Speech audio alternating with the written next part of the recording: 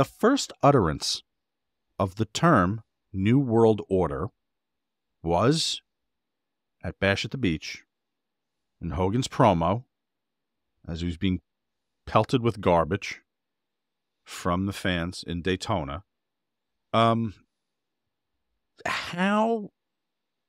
intensively laid out is not the match, but what the NWO is and what it's to become? Is this like the chocolate falls in the peanut butter and we go, oh yeah, we got some miles here? Or is like the term New World Order given to Terry? You know, when they in the Hulk movies where they show his blood when he starts to turn into the Hulk, and they'll show like for a split second like a microscopic as the as he evolves into the Hulk, you know, right?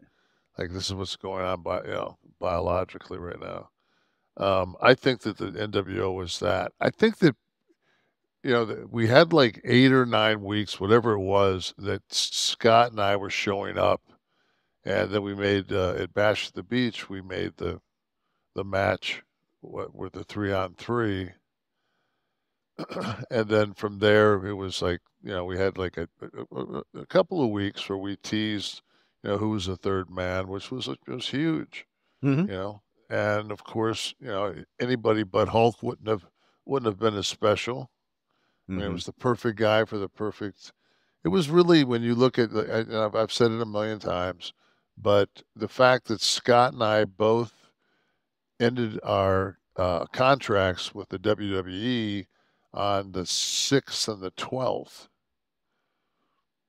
of June. Mm-hmm. No, maybe his was the 2nd. I was the 6th. Okay. Yeah. Yeah, because my son was born like right as like that, like when we first jumped over, my son was born like right away. Okay. So, do you know that this is going to become a brand? There's no way anyone could have seen that. No. I mean, a faction, a wrestling angle. We didn't have merch. Like we had to get a logo just to have something to put on TV. It was, and then like a guy like Neil Pruitt who had I mean, he gets credit for shit, but he came up with a lot of the stylistic like what you saw visually. See, he was the director, wasn't he? The director of the Nitro episodes. He was Steve Pruitt or Neil. No, Pruitt? It was Neil Pruitt. Neil Pruitt. Steve was brother, I guess. Who was in charge of probably Mitchell? Was Keith Mitchell in charge of TV there? Okay. I know he was at TNA. I can't remember fucking shit. But so how long after? So the merch comes when you see this is catching on. Somebody says, "Hey, listen, we need to capitalize." This though becomes today. This is a brand. NWO hasn't been uttered in a ring since 2002. I mean, when did that all wrap up for good? You brought it to WWE. I mean, but we've had reunions, and we've come back, and we've worn the logo. Yeah, in a nostalgia sense, but as an involved storyline. No. But I'm telling you one thing: if they're going to bring this Latino World Order back, then there's a couple of malcontents I see on that WWE roster. Mr. Ziggler, Corbin, you like being over there at NXT? Yeah. Maybe put on black and white T-shirt and we have a little bit of fun. How about you there, Big Braun? I know you just got your neck fused, but you want a home? I think you look nice in a big burly guy in a NWO shirt. Throw him a T-shirt, right? I'll put a fucking NWO 2.0. Put a black suit on and or NW 2.0. Quit after 3 weeks of people going, what? Fuck this. I ain't got time. I ain't had time for this shit. Lean I into the was mic. I was talking to Steve. Me and Austin had our monthly sit down, and Powwow. yeah, and he was telling me a story, because he's been runs those side by sides, those quads, and he's got some nice. I mean, I watch his videos and shit, man. He gets going out there. I know he's I give a shout out to Kawasaki because I know they sponsor him, but he did like a race and had a sponsor, and Kawasaki they jacked up a Kawasaki and made it race ready for him. Mm-hmm. So they go out and it's a 55-mile track and they got to do it 3 times. And where because most of Nevada is public fucking it's the state of Nevada. It's like that's who owns the fucking the majority of everything, and the roads that go through there where this trail is are just roads that farmers use and everything else. So they have to basically have a person with a radar gun and everything else to slow people down, and they put a stop sign there, and you have to come to a stop before you can go through that road, so that you don't have anybody slamming into a F-150 or whatever, Mm-hmm. some farmers driving. So Steve's telling me, he says, when you're driving that fast, and he said there's fucking dirt and all kind of shit. He says your co-drivers, working the mirrors and everything else. He says that's and I just say that it was a rookie that was driving in front of him. I won't give any description No because descriptions. no description. I'll just say that it was a rookie, and I mean, so I, there's they're kicking up all this smoke, and the next thing you know, Steve slams into the back of this buggy like 50 miles an hour Holy shit. because they're 600 yards from the stop sign. And this person just decided they were just going to slam on their brakes. And it was so dusty you couldn't And it was see. so dusty, but by the time and Steve, by the time he hit her, was going so fast he hit her again. It knocked Steve over on his right hand side, and it tore the wheel and something else off on the right hand side. They had to flatbed it back, but the guy is trying that the person that fucked up, their driver is trying to say it was Steve's fault, and they walk back, and it's like the pieces of the wreck are 2 football fields from where she was supposed to stop, and and he was just like, wow. So the next one he's going to do is going to be at night, and then we started talking about like, hey man, we're beat up like fucking blah blah blah blah blah blah blah blah. And I'm thinking like, yeah, we're beat up, and you're in a damn buggy getting slung around with an ex broken neck, you knucklehead. Like, hey, easy, buddy. I don't have a lot of buddies I've had for 30 years. You're one of them. I need to need you to hang in there. I need Well, this is the somebody premise. to. I mean, the whole show is his exploits, like, well, not crashes, but going throughout the country. And I don't think that he'll mind me saying this. This was not, what they pitched, because it was like he couldn't believe they showed up for episode 1 and it was snowing. Like he thought this would be a spring thing. It just and everything they've done, it's like everything. It's everything. And they there's he just told me one story, and I don't think he'll mind me saying this. Um, Steve got up at like 6 o'clock in the morning. I was actually before that because I think the local Krispy Kreme opened up at 6. So Steve thought, "Fuck it, man. I'll get up, and he bought like $60 worth of donuts for the crew. And Steve drove every mile of that whole show. If you've watched it, he drives this Winnebago, this big ass trailer, Mm-hmm. and he says, like the next thing you know, that they're the guy in I think they're in an Escalade, it's some kind of SUV, are driving up next to Steve, and the lady producer saying, unroll the window, he wants to hand you some donuts.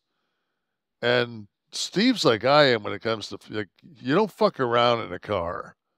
Put your seatbelt on. This is adult time. This isn't fuck around time. Especially in a damn Winnebago. And they end up mooning Steve. And Steve's 60 or close to it. He's like, here I am. I'm supposed to be the rattlesnake fucking Stone Cold Steve Austin.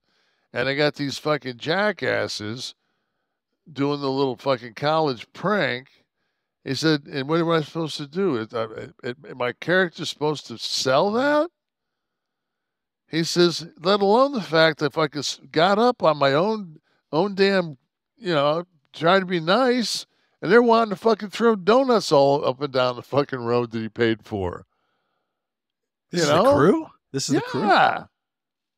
And I was just like, and I watched the show, and I picked a couple, like, some things, and he was just like, and then I could tell, like, Kev, just shut up.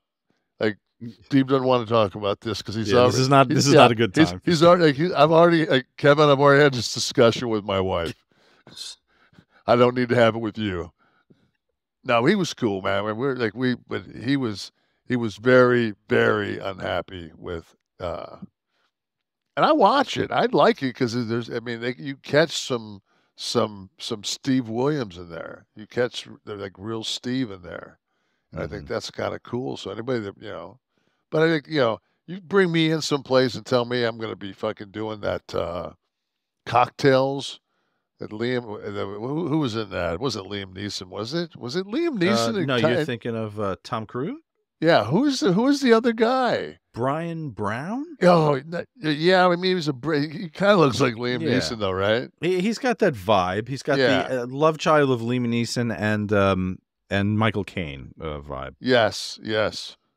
And so the person, like, does something where he throws it behind his back, spins it, and does all this shit. It's just like, instead of like you would, if I was to teach somebody to do something like that, I'd teach them to do one thing. Like, this is how you spin a cup. We would build on that.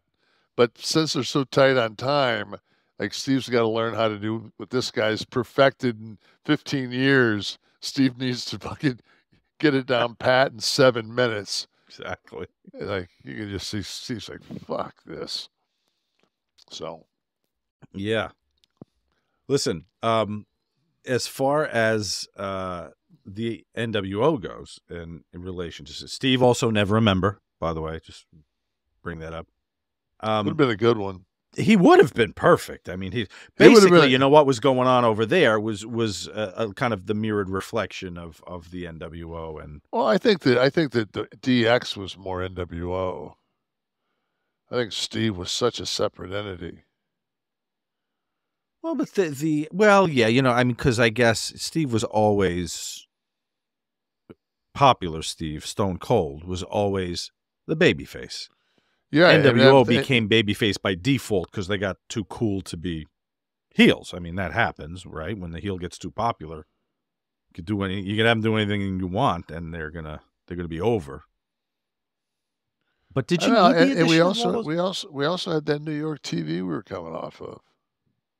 Yeah, Scott, sure. Scott and I, it didn't. There was such a different distinction back in those days. Like, when you would be at WCW and somebody would go, man, you ever think about going to New York? You'd be like, oh man, I'm not fucking ready for New York. Like, I'm fine for here. I'm fine for fucking WCW, but I ain't ready for New York. That was always. And when they said come in as a bodyguard, I thought, fuck man, like, Shawn Michaels is like, his rocket's been lit. no, the big guys aren't selling for him. They're going to bring me in and help fucking, get these guys selling. And then it was like right off the bat, he's working with, he does a small little angle with Marty, then he's off with Scott, and the three of us are driving, and it's just like, again, perfect. That was a perfect storm, as was Hogan coming down that ramp was a perfect storm. Correct. Hogan was off TV shooting a movie. Scott and I it came over fresh, and it looked like it was a takeover. It looked like it was the WWE. It sent a force over to shut Turner's fucking boys up, and who more WWE than Hulk would be the On that A&E documentary that they did about the NWO, Hogan, he iterated that he'd like toiled over this decision and turning his back on the red and yellow and all he'd done to build. But at that point, what choice did he have? The red and yellow and the... It's still, though, I mean, it's so hard. I can't, and I'm saying this because I have a perception of what it would be like. But it's like if this logo on me right here, if this logo was as over as it was and it said Nash World Order, it would be very hard for me to, I can't give this up. This is when somebody says your career, this is the first thing I think of. Right. So like the Hulkamania would have been. This was my 73 home run season. Mm-hmm. Even though I wasn't on the gas. Pump. I was on growth hormone, but not test. They wouldn't give me testosterone because my fucking natural test level was still too high. But boy, I could fucking get 6 IUs of growth in me every day. But I understand what you're saying, that this was something that Terry built over, years and years, and it was the structure that the business was erected on in the 80s and 90s. I mean, of course, the business existed before, but that crossover.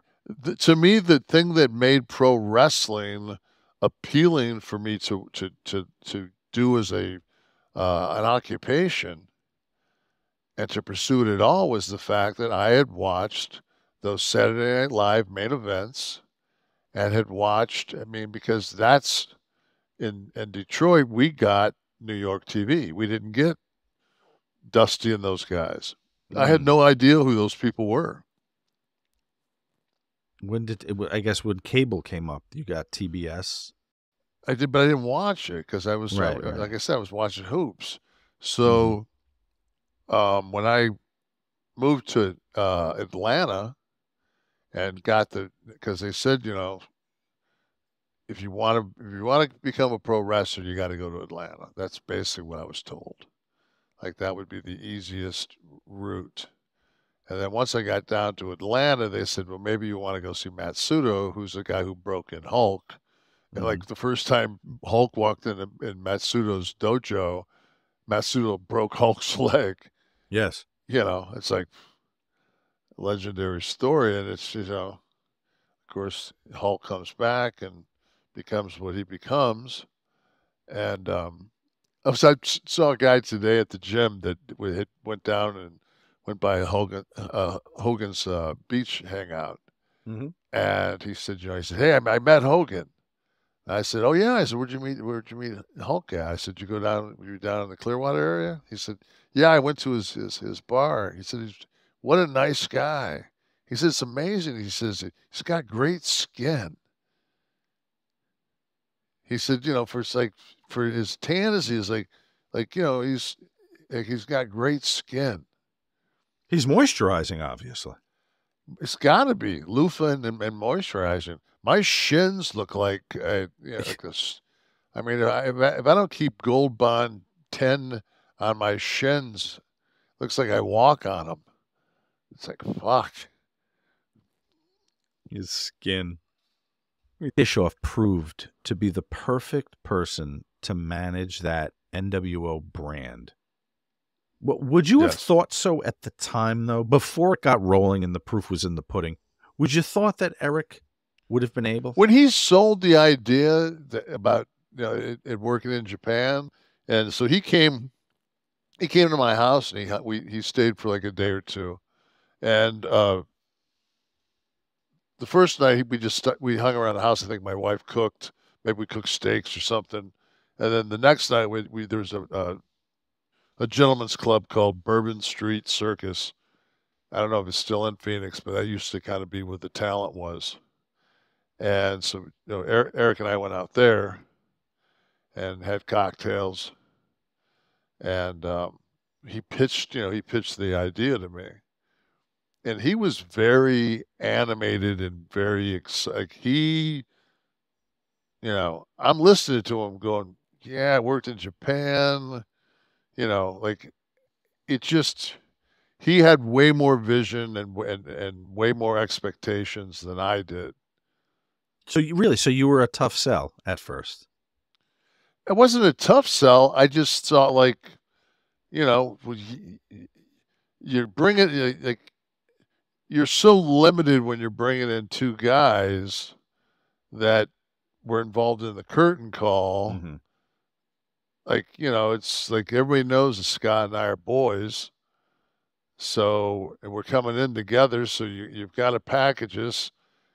There's been ongoing skits back and forth between the two companies, with Mean Scheme and like Turner doing his, and then Vince the doing mockery, parodies the parodies back and forth. So, I mean, there was definitely tension there. And then all of a sudden, it's just here comes, two of the top 5 guys in the WWE showing up at Turner's, and one week Scott shows up, next week I show up, and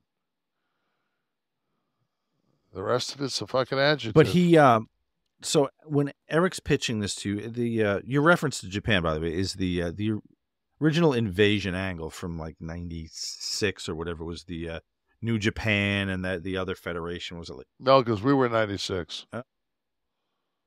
You were later, though, no? Or maybe it was 95 then. Whenever it happened in Japan.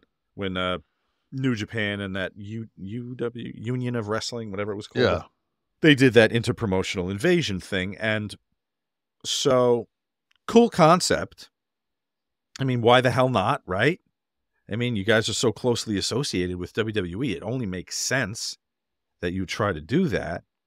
And to have that third, to have that third piece of Hulk, and he did when we pitched the finish, like when we pitched the finish, and then Hulk would come down and drop the leg, blah blah blah. It was like we had no idea if Hulk was going to jump on. But the ratings started going through the roof, and we started beating New York. Mm-hmm. We started beating WWE, and at that point, it's just like, especially with his, once we uncovered the Ark of the Covenant contract he had. Yeah, it was something. It was like, wow, like, to me, conceptually at the time, I'm thinking, he's a smart dude, man. He's going to jump on this. He's going to jump on this. He's got to have a 50% merchandise deal. Little did I know. You had no idea. He got everybody's merchandise money. You paid to wear the damn shirt. You know what? And one thing that Scott would say, and I took it from him, is, you know what, man? Everybody cuts their own fucking deal. If you sign off on something, that's your deal, and that's just it. Mm-hmm. When Hogan would do the "Doesn't Work for Me, Brother," right? We always hear about this.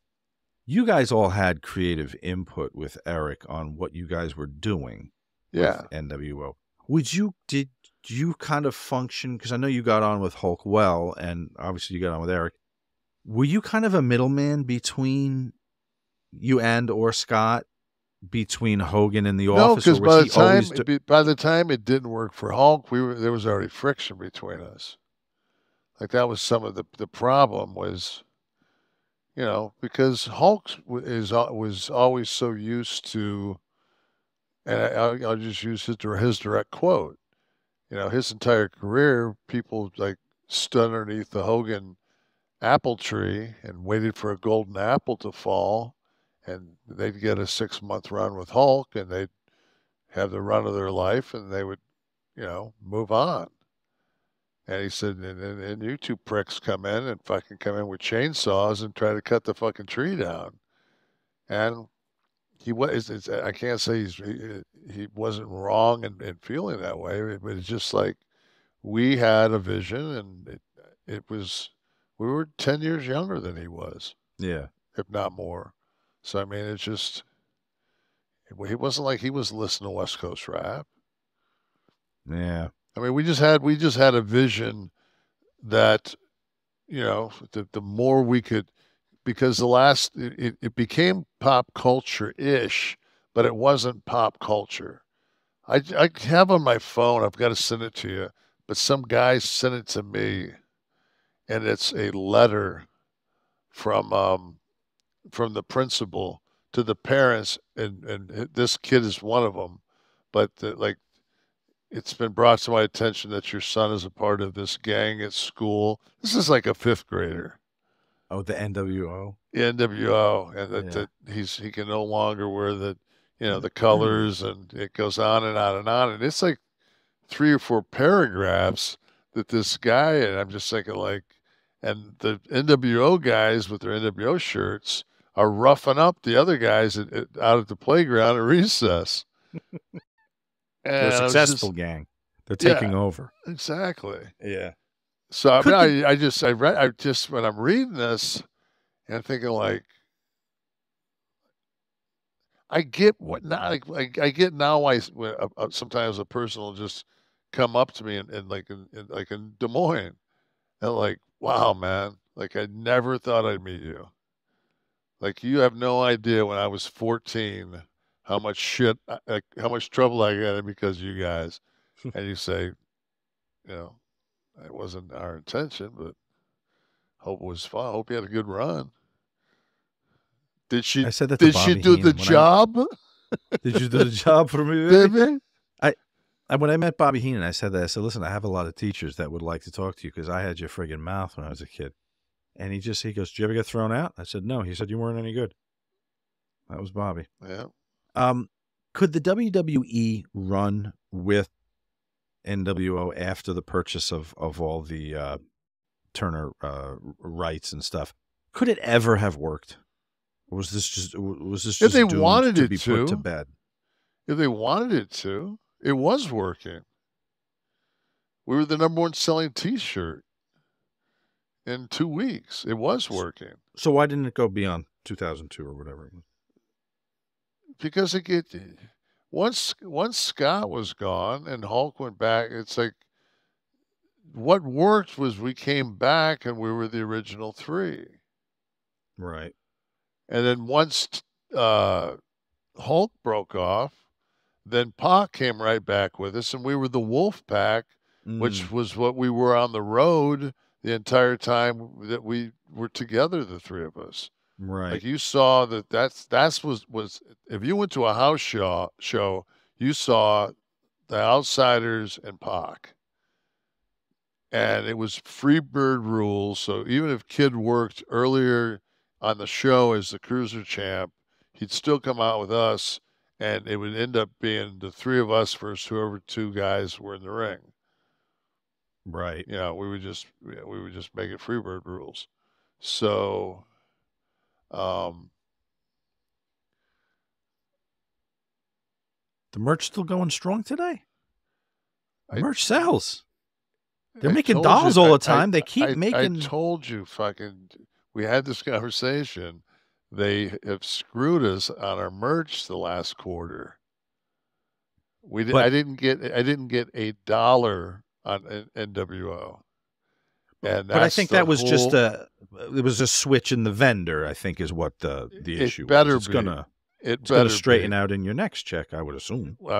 July 1st is the next quarterly, and if it's awfully funny how several very large stars that I'm in association with that aren't afraid to discuss such things as just not dollars and cents, but hey, have you noticed that the merchandise is basically, the royalties has basically been cut in half, and it's not just one person, it's all three of us?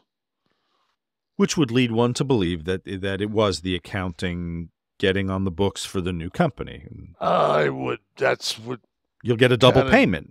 Well, like a 150%, right? You'll have well, half that you lost, and then I should get, yeah, I mean,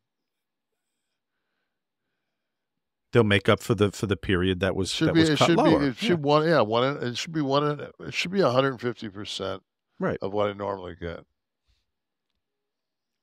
Exactly. So But if it's not, then I guess who's the guy that bought this company? You mean Fanatics or No, WWE? Because WWE. Fanatics is the merch now. What's the guy's name that bought WWE? Endeavor is the company. Yeah, what's the guy's name? Ari, right? Yeah, Ari. Yeah, so I guess I'll be having a powwow, putting a piece of paper in Ari's hand. Well, but point being, the stuff still sells. The brand was still strong. It still sells. It meant something to the business. I saw a shitload of brand new WWE logoed NWO shirts in Des Moines, as a matter of fact. You can tell when they're new because they look just like the one I got on. Mm-hmm. So, but there's new dolls. There's NWO dolls all the time. The Funkos, right? Didn't you have a new Funko? Was that an NWO I got Funko? one. No, that's going to be a Big Daddy Cool, is what I heard. Oh, okay. That's one of the things they told me to squell my anger when I called about the last royalty check. You're going to get a Big Daddy Cool Funko, and you're on all the games, and you got this, and this. It's like, I don't give a fuck. I don't care if I'm getting 7% of the Heinz ketchup packages that you sell to the ballparks. I want the fucking royalties on what you're selling to fucking Walgreens and Walmarts and everywhere else in the big 16-ounce Heinz bottle. I want the bucks. I don't give me all the Funkos you want. I don't get 17% of the Funkos. Just spitballing, but you're mentioning this drop off has coincides with the purchase of the company or the the coincides of the company into with the setup for sale, and now that it's sold, but the merger isn't complete yet. Well, maybe you won't get your 50% until. Well, as I'm saying, so it's just like if it is Fanatics and they've made the fucking they've made the issue, and they didn't have time to. I don't know what you would. I mean, it's not like they're not the largest fucking company that does licensor, this. Yeah. Right. Geez, I'm really counting on that to be the fucking case, that they fucked up. It's just like, and I guess people are just fucking dumb. Like people say shit to you, and you're just like going, what? Like, well, I hope it'll get squared away. Yeah, but who fucking signed off on this? Because I'm looking at it, and it took me 6 seconds to take my royalties out and look, and there wasn't an NWO item on it for me to go, this is fucked up. That's clearly an error then, Kevin, and it will be rectified. Well, how is it an error with several other people that aren't involved in the NWO? It's just a 50% cut across the fucking bow. I see what you're saying. You didn't even have a line item on the statement for NWO. Not a line item. Not one NWO. Not that they were that sales were down. It's just that there. So how could like Steve's or maybe whoever exactly. we're talking about say that's just for the sake Austin, of argument. Say Steve Austin. So what? He didn't sell a Stone Cold T-shirt because everything I got was all. It was nothing where I had a hunk of the pie. It was all shit that I was with other people, you know, or it was a Mattel doll where your percentage might be 5% or something like that. But nothing that was, you know, that's your bread and butter. That's 85% of your, you know, sometimes 85% of your check is around this logo. So, and it's real simple. I mean, I'm sure if you go after them and sue them, they'll just, you know, stop selling, because I know if I'm getting 17% and they're getting the other, that they're doing pretty well on this logo for profit. And that's before their creative financing that SAG and everybody else has. That yeah, well, there's tons of SKUs there, so that